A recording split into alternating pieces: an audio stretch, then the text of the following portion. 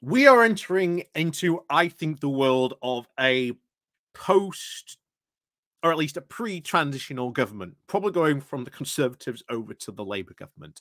And at the moment, they are struggling.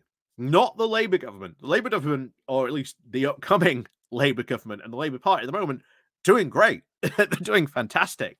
It's the Conservatives that are struggling, trying to decide what anything they can do to try and hang on in any way possible, because they know they're going to lose the next general election.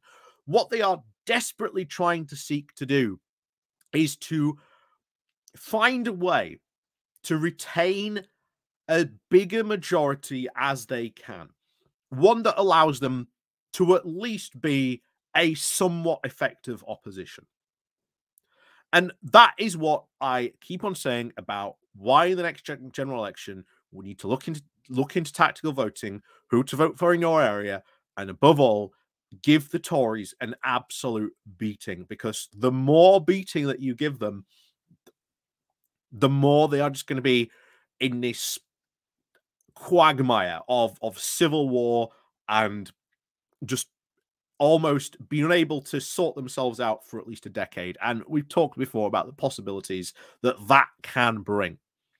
And one of the big things that really needs to be done is high-speed rail, and in this case, HS2. Now, HS2, I've always, well, not just me, but going back to our interview with Gareth Dennis, our big train expert that we've had on this channel said it himself.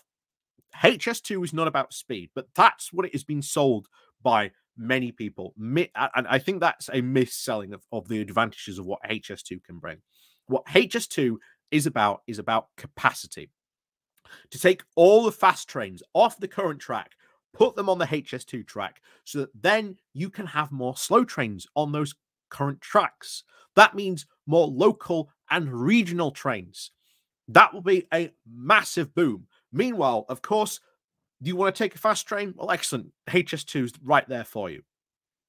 But the big problem now is becoming the ridiculous spiraling costs that are coming out of this, because we have seen time and time again that the government just has not bothered to really invest in infrastructure, not only just in HS2, but various other projects. And now all these chickens are coming home to roost. The RAC crisis, the crisis in the NHS, Brexit, all these issues, all these myriad things that have been building up for years and years and years, needing sorting, proper projects that need proper funding, that need proper policy behind them in order to actually solve the problem.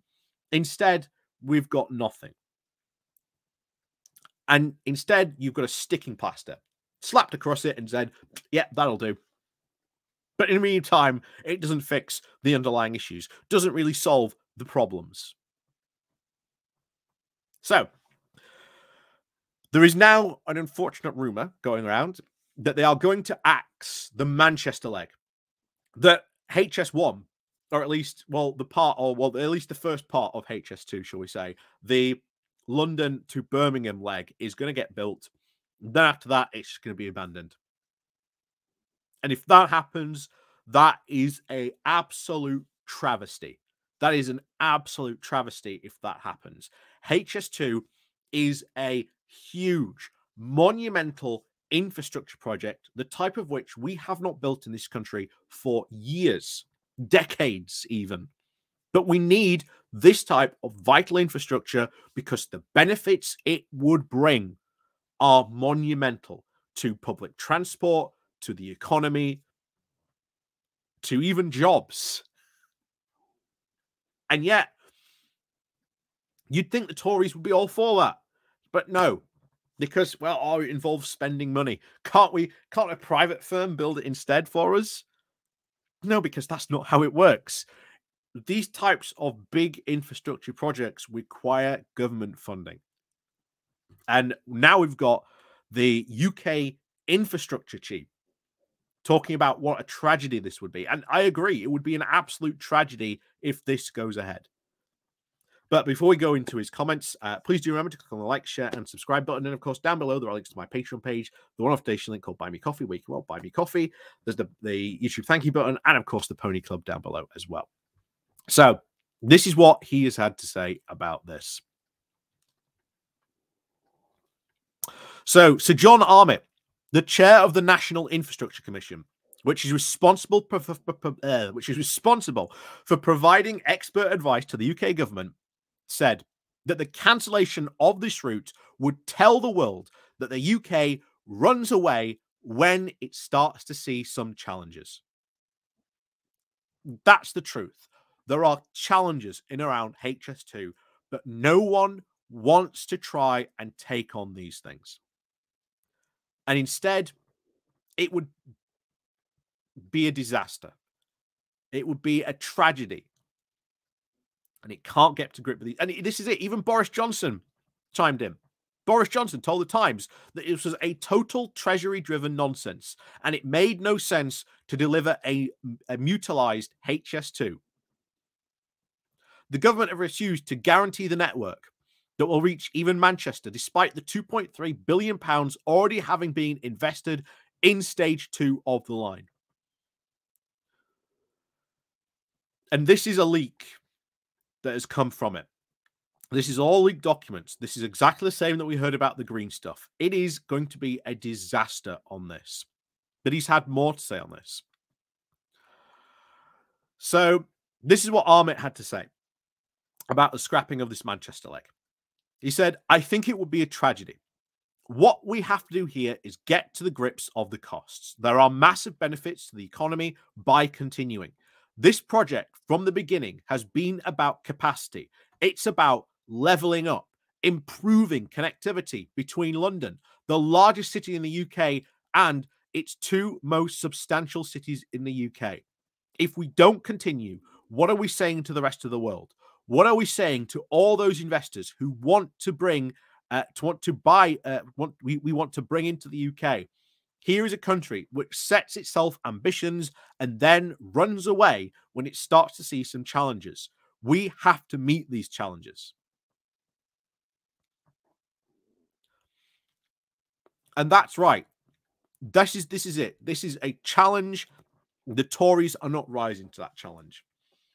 And if we do not build HS2, it will be a massive it will be a travesty. It will be a disaster. And we will have wasted a ton of public money. We'll have wasted money on a project that never gets built. And whose fault is that? It's the Tories. No one else's. And yet, this government, which all talk, we want to level up the UK. This is how you do it. This is how you do it. You build these infrastructure projects. You build these types of things which improve the economy. It improves transport. It improves connectivity. It should be an absolute no-brainer to build this and to fund this. No problem. But the Treasury is starting to get a bit jittery because, oh, too much money is going on HS2. And this has been the continuing story of all, and especially during Rishi Sunak's time as well. Remember the Levelling Up white paper? First 2 chapters saying, this is the problem. This is how much money you need to spend. When we get to the Treasury chapter, the Treasury has gone, well, you've asked for 500 million. We're only going to give you maybe 100 million, maybe 2 if you're lucky for some projects. Levelling Up.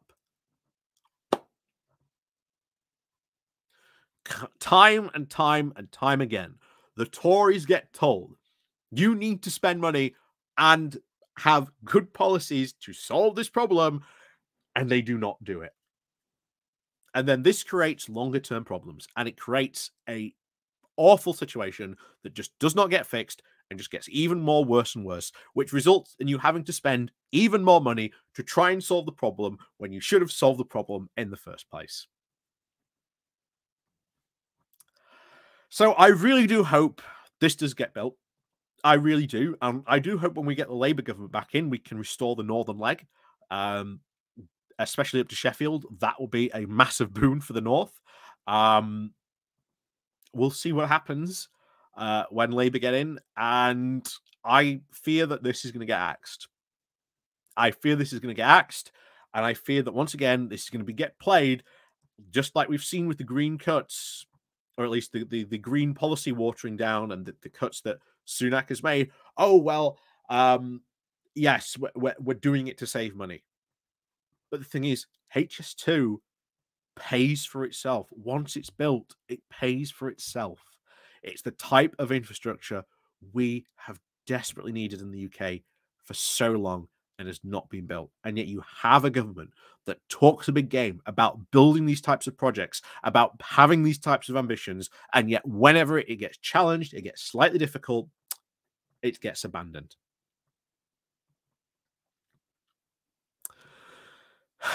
So, as always, thank you very much for watching. And of course, as always, we'll see you all next time.